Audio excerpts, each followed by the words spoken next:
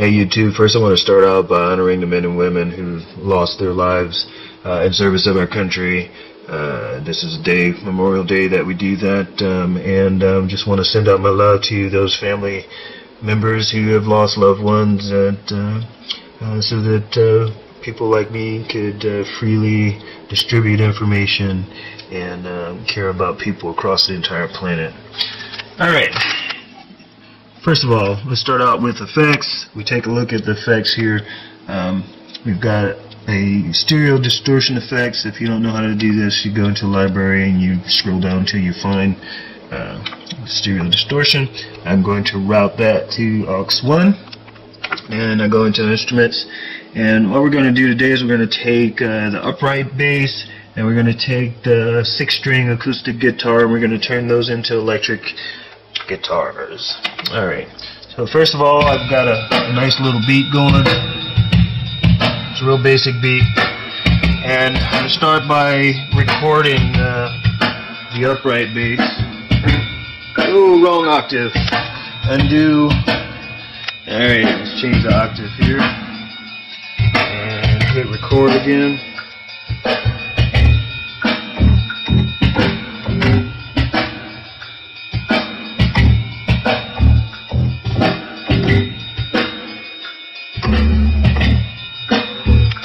Okay?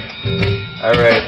A little trick I've learned is if I hit the undo redo button really quickly, it turns off the record light and it allows me to do functions like copy tracks and erase and do all kinds of stuff without stopping the recording.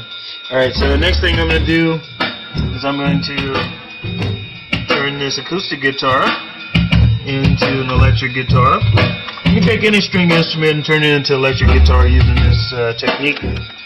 Alright, first thing to learn about the guitar is it rings out. Whoops, change the octave again.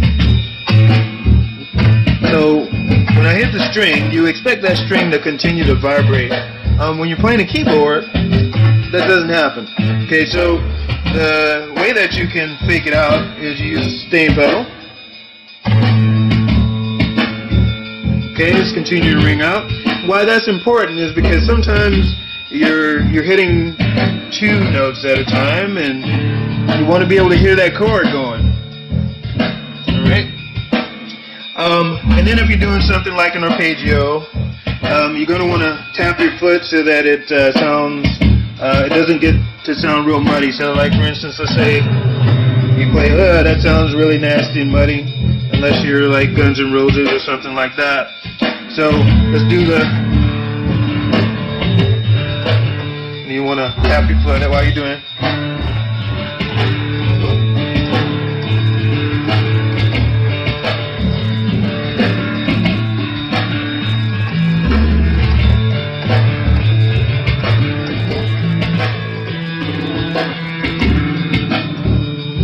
Okay, that brings us to the next thing, is modulation.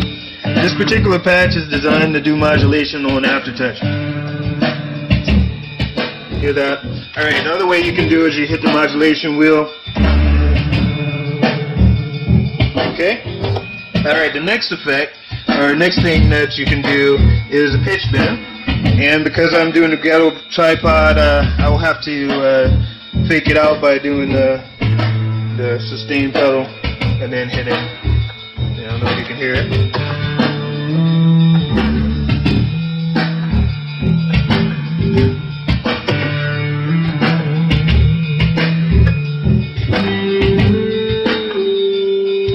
Another way you can fake out the pitch bend sound is to just actually hit the actual notes.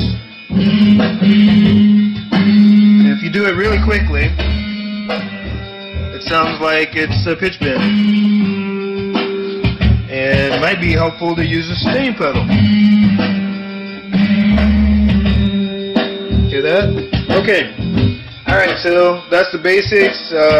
Oh yeah, I forget, there's also the idea of octaves, just kind of bouncing back and forth. And I think it actually sounds cooler when you, like, don't go quite the full octave.